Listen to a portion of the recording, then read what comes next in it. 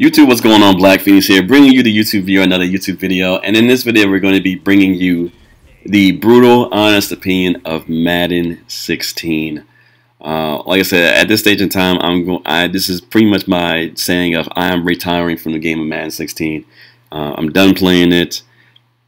I played a lot of games, and overall, to be honest with you, I don't think this is a very good Madden.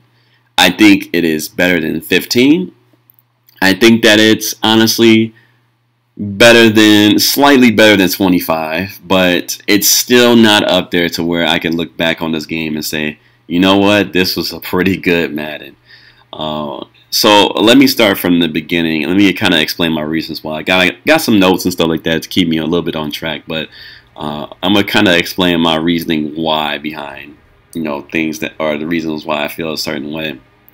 So back in Madden 15, I had made a statement and I made it clear, and I said on stream at that time, I said, whenever Madden 16 comes out, you bums that throw bad decisions or throw into coverage, that chuck up streaks, and face catch, because the face catching was pretty powerful back then. Those that do that, those that don't know how to really play the game of Madden, you guys are going to be in trouble in Madden 16. And I remember saying that statement, hoping that I was right, and unfortunately in this game, the bums were back in full force. Now, originally Madden 16 didn't start off like that, right? So Madden 16, at the very beginning of Madden 16, it was actually a pretty solid game. Like, reads were being made, cover 3 wasn't so OP. People were playing the game, the right way. If they did chuck up streaks, they were getting heavily punished for it. Like I said, either because play receiver actually mattered. I think play receiver was probably the best thing at the time. Because like I said, the ball would pop up a lot more or way more frequently than it does today. And then, like I said, the DB that would come in and intercept it, they actually intercepted the ball instead of just look at it or just can be completely lost about it or not track the ball. So at the beginning, the game was good. But something happened after the first tuning update. I think I don't know what exactly happened, and I wish in the future we can get information about what exactly is being tuned when it comes to tuning updates. We need more clarity. We need more news or word about what exactly is being tuned, so it's not a guessing game about, well, I think this is tuned, and then it turns out, oh, well, it's not tuned. It's actually a little bit better or more OP than it is, or, this got nerfed for whatever reason, and it shouldn't have got nerfed. So that's my first issue with the game. The second issue is kind of a minor one, and it's the commentary. The commentary in this game is a little bit dry, a little bit boring, and honestly, it needs to be changed. I for one, like I said, after experiencing years of Jim Nantz and Phil Simms, I am honestly in all favor of replacing them as the commentators for Madden 16. And I know it's kind of difficult at this stage in the game to really try to change commentators like that, but there's got to be some new guys calling the plays. Because most of the time, what ends up happening, and for the most part, it's kind of accurate, but in certain situations, like the play or the commentary is just all over the place. It doesn't make any sense. I feel like sometimes it's a little bit, not a shot to them personally, but game-wise, it's a little bit, when they call a couple of things, it just sounds idiotic. It doesn't make sense, and it's just like, why are you saying that? That doesn't apply anywhere. In the game or anywhere in Madden, so why did you say that? So that's the minor issue. Now, do I think this game is better than 15? Yes, I honestly think it's better than 15. How much better? It's slightly better. There are a lot of things that still happen that are from 15 that really still kind of irk me, and mainly it's that the zones are still broken, and they're fixing that. So, or at least hopefully, that's what they say. Zones are still broken, meaning the flat still doesn't play the flat. When you play it or when you re-deep blue somebody, they don't play the proper way. You know, it's a variety of things and issues with the zones that make it seem like it forces you to play one dimensional, which realistically is call cover call cover two man or it's 2-man contained out of quarters, press, and literally let the game play for you. You probably like get a lineman or a D put or play the D line, play the safety, run around, and nothing, and you're gonna lock up your opponent, which should never happen. I don't understand why man-to-man got so overpowered this year. Like, I don't know what the reason is for. I thought it was fine. Personally, like I said, slants and drags should kill it. Things of that nature. You know, I didn't think it was an issue, but now it's so OP to like literally mirrors your routes.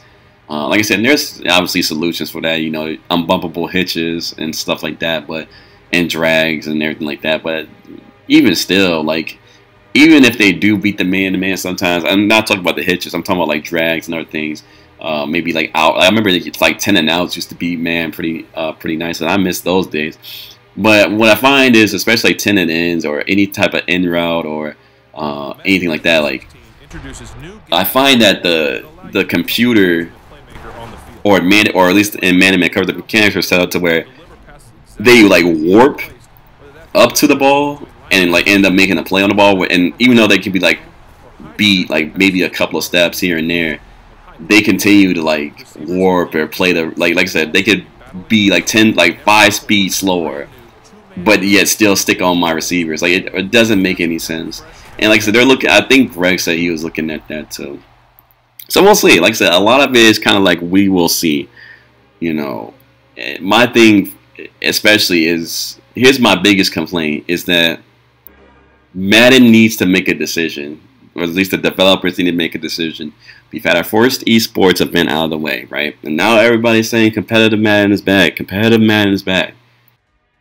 If the game does not reflect competitive Madden at a very normal online head-to-head type of stage, you know, will competitive Madden be back?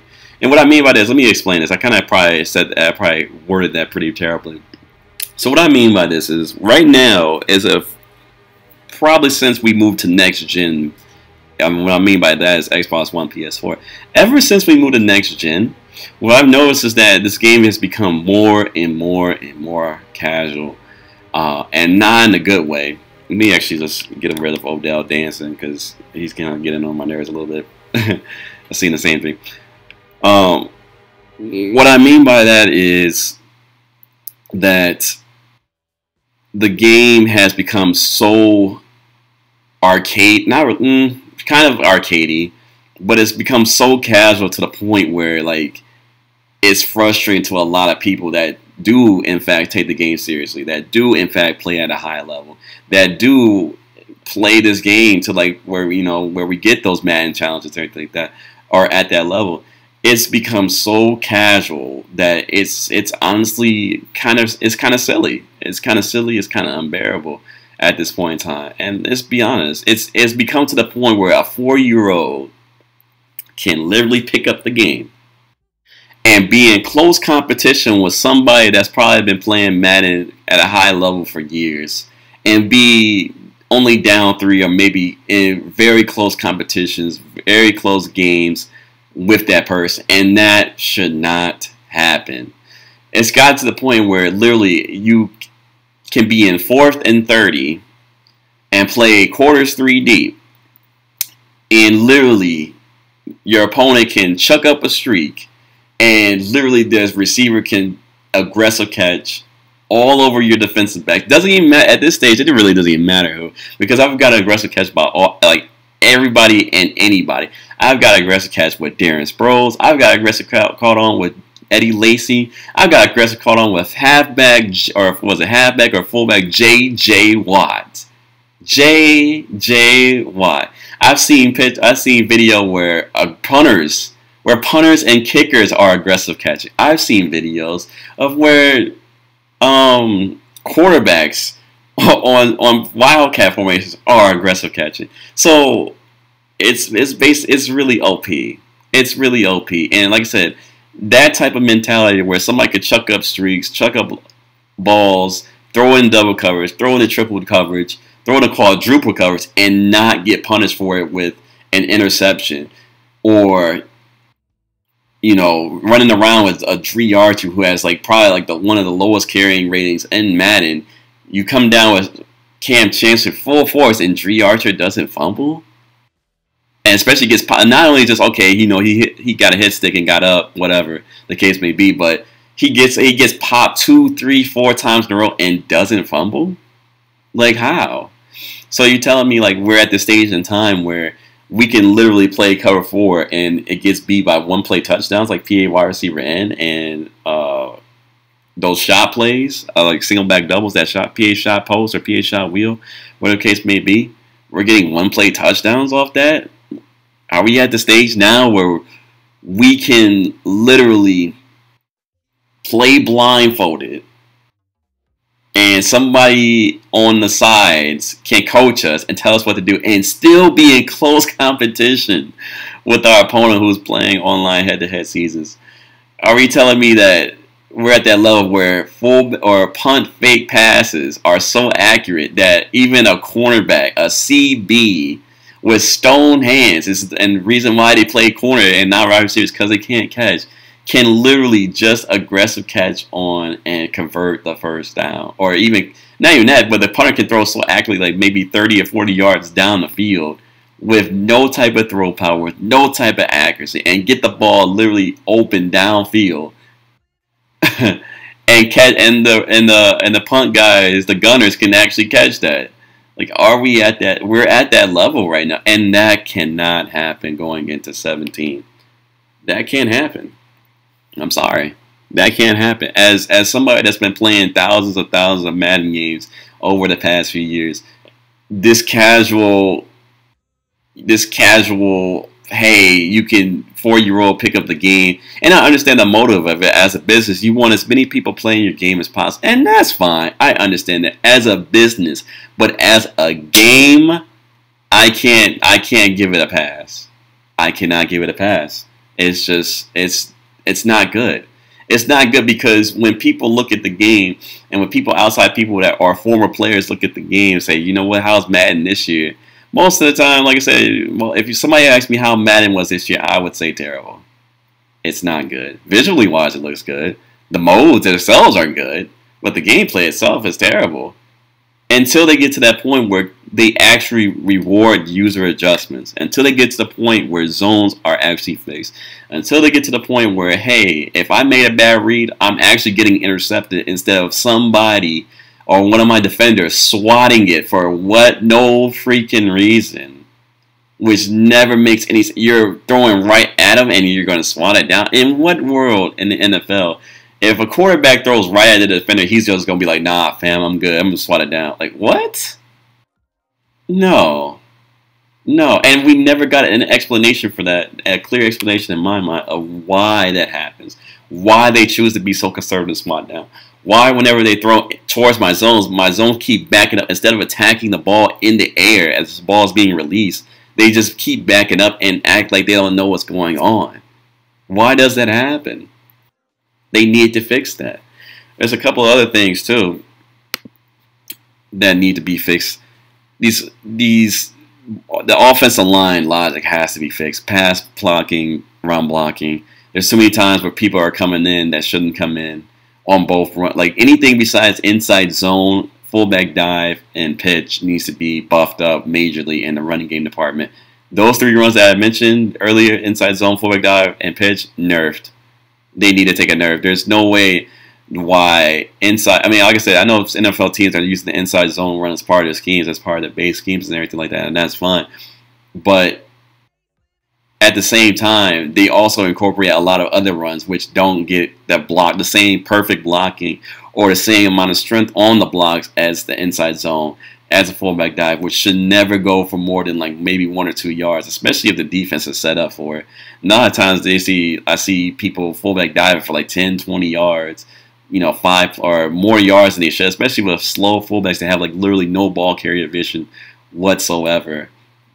I'm also kind of a big proponent of this manual sub of O-line to tight end, run blocking tight ends at wide receiver needs to go. I'm sorry. If it's not a package, This shouldn't happen. Because, like I said, how is the defense supposed to counteract that when you got like super jumbo package out there and we only have CBs and linebackers? We can only do so much. We're not going to be playing goal line at like the 50-yard line to counteract that. That's not going to happen. You know, we only have CBs, and CBs are only so strong unless you, like I said, you're playing MUT, and eventually you get like the strong CBs like Night Train Lane or maybe a Ronnie Lott out of position player. But I feel like those days of subbing those wide receivers to tight end, or excuse me, tight ends and wide receivers, offensive line tight end, running like a strong power, running inside zones, and running just basically just running the football and pancaking the guys. That's gotta go. It's gotta go. Quarterback sneak. The fact that he gets untouched most of the time, you gotta set up so many things for a quarterback sneak, and even then you're gonna probably most likely whiff. And the quarterback sneak glitch where you can just fake pitch it and not fumble, and at least physics-wise, it looks bad. It doesn't make sense logically. Like that's gotta be changed. That's gotta be changed, man. Like there's no other way around it. Again, how are we gonna progress in Madden, yo? Is it gonna be all about the casual scene? Because if it's about the casual scene still in Madden 17, then I honestly don't see Madden progressing the way it should. And like I said, I'm only saying this because I'm actually passionate about the game of Madden. The only reason I'm being so brutally honest, and it may not seem brutally honest to you, it may seem like this is just light work, but at the same time, y'all, most of you guys that are watching this video understand where I'm coming from. Most of you guys understand that, or are decent players, understand the frustration it is when somebody is literally throwing aggressive catches left or throwing up lob streaks left and right, and they're coming down with it, and you're playing the best defense you can do, or the best defense possible. And because, like I say, you can have 99 zone coverage and Richard Sherman, and somebody can still aggressive catch you with T.Y. Hilton. Somebody can still aggressive catch you with Darren Sproles. Like, and you're frustrated because you're just like, yo, I've done everything I can do. Or maybe two-man contain, and he gets a fadeaway 100% catch animation. Or he gets the animation where the receiver is on the defender's back and just rolls around and flips up and then just keeps going. Or your cornerback jumps it. Your quarterback or a safety, corner or safety actually jumps the pass, but for whatever reason, it's somehow, some way magnetically put in the receiver's hands. And you get pancaked and rolled out of the way. You guys know the frustration of when, like I said, I'm repeating this again to make it clear. You guys know the frustration of when somebody is thrown into double coverage, triple coverage, like 5 times. Like they can do first down, throw in the coverage, swat. Second down, throw in the coverage, drop. Third down, throw in the coverage, swat it again. Throwing right at your defender at 4th down, and somehow his receiver comes up with it, or somehow it's an accurate pass, or somehow, some way, it's a conversion. Chuck up streaks, whatever the case may be. We cannot have that in Madden 17, and honestly, that's unacceptable. As for a highly competitive person, and as far as somebody that's playing at a high level or has played the game at a high level, that's unacceptable. If they really are struggling that bad to make a read, go to skills trainer down here, go to practice mode, and they need to learn how to make reads. I'm sorry, I'm not a big proponent of casual, this casual system we've been getting. In sports games especially, they had, like, the developers need to make a decision. Like I said, if they can't make the reads, if game's too hard for them, go to practice mode. That's how you get better. You want to learn how to get better, go to skills trainer. That's what they're there for. And the thing is, a lot of people I don't see that response from a lot of people. Oh, I'm struggling to beat cover 3. I'm struggling to beat cover 4. Go to skills trainer. Go to practice mode. They wait. It's like they wait for like the ebook to tell them. They wait for the one-play touchdowns to come up on YouTube and against zone coverage or man coverage. They wait for those to come out instead of actually getting better at the game. That can't happen, man. Same thing with blitzes. Everybody waits until the first ebook happens before, for the first blitz to come out and start using it. But nobody wants to take the time to learn how to slide protect. Everybody wants to cry nanos, nanos, nanos. But nobody wants to slide protect. Nobody wants to hit the flat because most of the time, most of the blitzes are 3-shell blitzes, and nobody wants to hit the flat most of the time. Or do a smoke screen or something like that and turn up field. Nobody wants to do that. Also, speaking of turning up field too, the rat catching and possession catching definitely need a buff. The rat catching, for whatever reason, I feel like the system overrides your decision. I feel like like you would want to, like, say you're throwing it across, the middle of the field, and you want to possession catch it. The game forces you to rat catch it. Same thing. Like, say you're playing against a cover three, you pull off 4 verticals in the street, the seam is butt naked open, and you throw it right to the seam, and you want to hit rat catch. The game forces the receiver to do an aggressive catch. Don't know why that happens. I wish we can get an explanation for that as well, but that can't happen. That cannot happen. Rating, like I said, fumbling.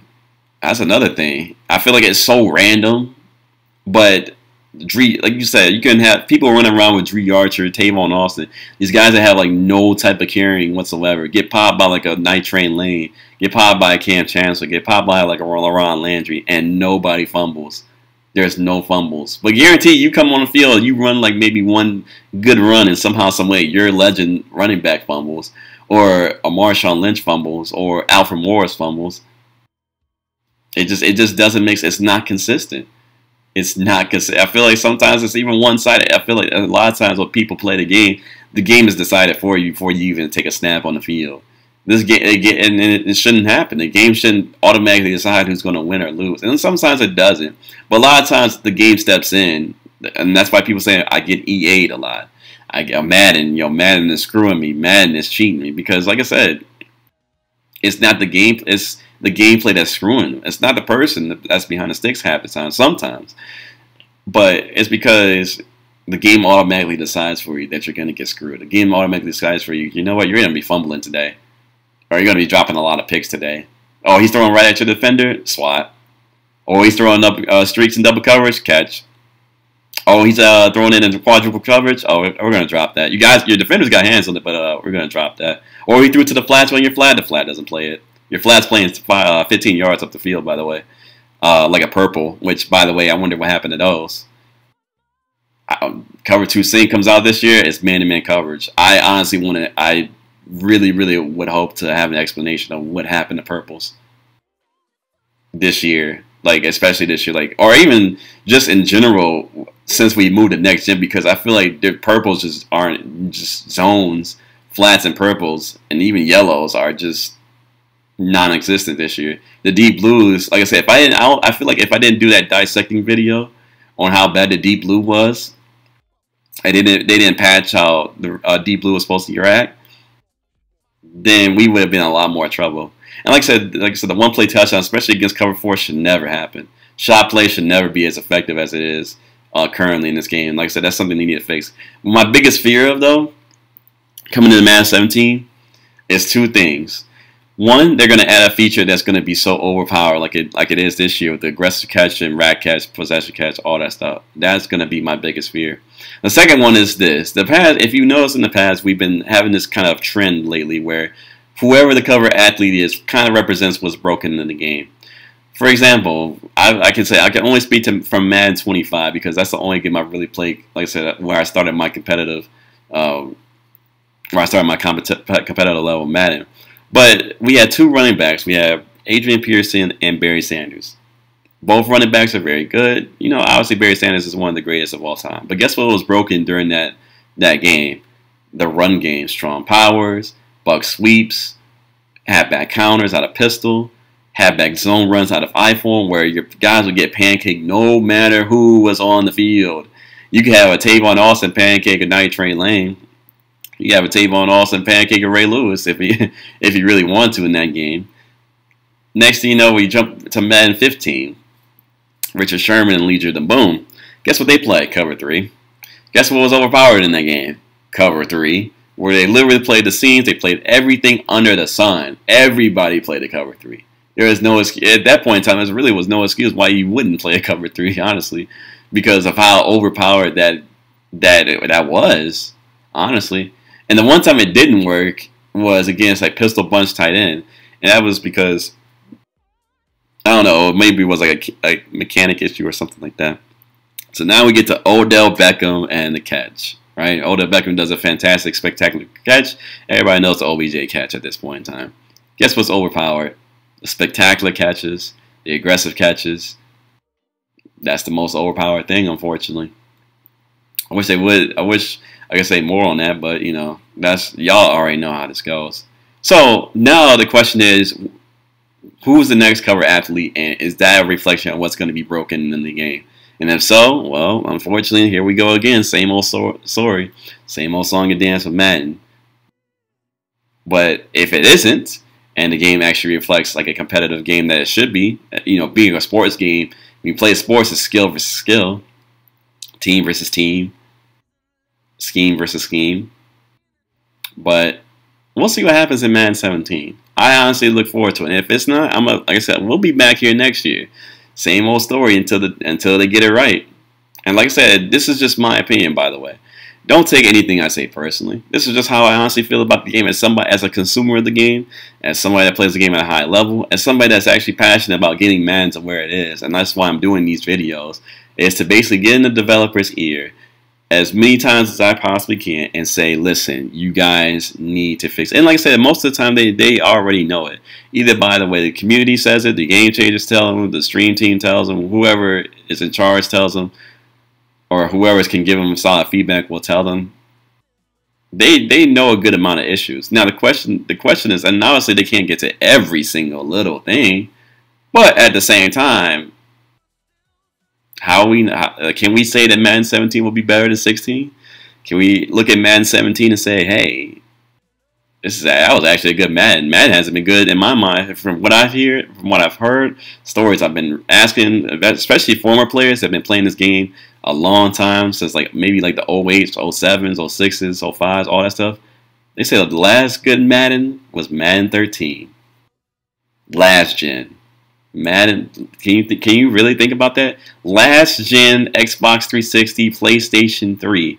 Madden 13 was literally the last good Madden game that we've had. Some say 12, and others say 13, and most people say 13 too. But just think about that. Just think about that for a second. Like I said, we'll see what happens in Madden 17. And like I said, don't take this wrong. Don't take it as bashing. Once again, this is my opinion. I don't get paid for this. I'm not, like I said, I don't work for EA. I'm not a game changer. I'm not anybody. I'm just a guy that is a content creator, a streamer, and somebody that plays the game at a high level and plays this game an awful lot and wants this game to be the best that it can be and reflect actual skill, reads, adjustments, scheme, and team as best as possible in a simulation football game. So on a note, guys, that is my opinion. Let me know how you guys feel. If you agree with anything I said, let me know and say why. Tweet me, comment section it, whatever the case may be. If you disagree with it, same thing. Tweet me. Comment section. Like it, share it, tag a developer. But y'all gotta understand, Madden cannot be the same. This Madden 17, this casual level stuff, that's a no-go. That's a no. That's we can't have that no more. Go back to the roots of Madden that made Madden so good. So I'll see you guys in the next video. Appreciate you guys for watching the long video. Subscribe to the YouTube channel if you haven't done so. Follow the Twitch channel and Twitter channel. Those will be in the description below if you haven't done so. I'll see you guys later. 5Gs. Peace.